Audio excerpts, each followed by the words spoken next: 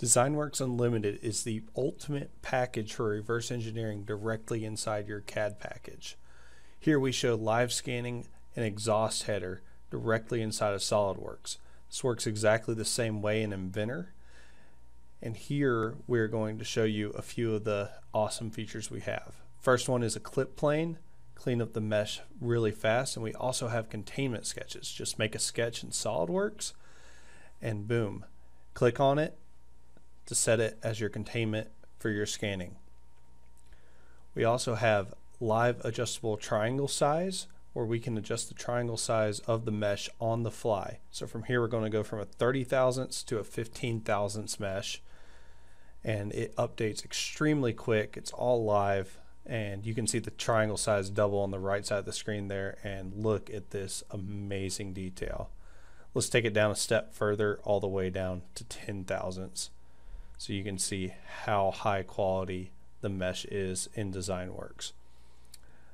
Makes the mesh live while scanning, and then you have all this adjustability to use to get your perfect mesh before you start modeling. Here we're going to show you how to use our automatic merge. So we're just going to select the second side of this scan here, open it up, and we're going to go into a separate window here and show you how we use our automatic merge. We have both sides of this gas tank. We're going to hit the A key, and it is going to simply put them together for us. As long as you have about 50% overlap, this tool works absolutely incredibly. All right, let's see the updated and final version of this mesh. It's going to take it a second to update all the scan data and put all of it together for us. We can use all the same tools we used before, the containment and the mesh adjustment. Next, we're going to show you how to use all the tools that DezignWorks Unlimited comes with. Comes with our probing tools, comes with our scanning tools, comes with our mesh tools and our inspection tools, so you get the full package really set up for your portable CMM arm with laser scanner. So right here we're going to take a couple of datum points. We're just live sketching directly into SolidWorks. Our probing tools are amazing. Go check out our probing suite so you can see how far we can actually go with just the probe. It makes it so convenient just to directly sketch right into SolidWorks.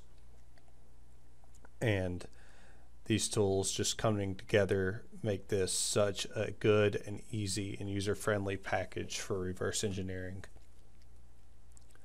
So once we got our datum points, we are going to now switch over to our laser scanner, and we're actually going to scan the chamber on this. So we're just going to pop the probe out here and switch over to the scanner and simply start scanning away. Right here I'm switching the arm over. This video we're using a hexagon arm with AS1 scanner. It's a really good arm. This works with ferro arms as well, and they have some amazing products of their own. So we're going to take this and just hover over this port, start our scan. As you can see, we're collecting all those triangles live on the fly. No point cloud, no cleanup, no big mess. Just scan and go. I want to make sure we fill in all the gaps. You know, obviously with a single line laser scanner, you got to hold it normal. And once we think we have a good enough scan here, we'll hop into the mesh tools. But for now, we're just going to kind of fill in the data around the edges on this. Really easy to use.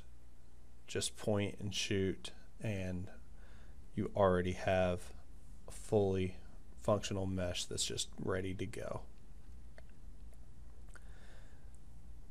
And I just cannot stress how easy these tools are to use in conjunction. And you can see our sketches from the probe on those water jacket holes there. From here, I think we got a good enough scan, so now I'm just going to hop into our mesh features window. This is where we actually extract data off this mesh and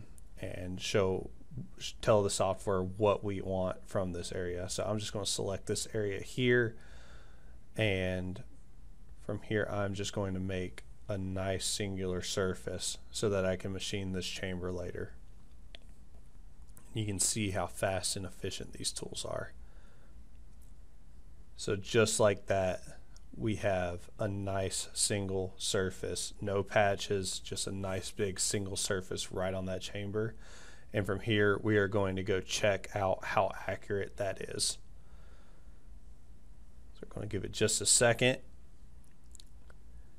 and it's going to give us a heat map here, and we can see how accurate we made this, and you can see it is just absolutely incredibly accurate, holding tenths to that original mesh.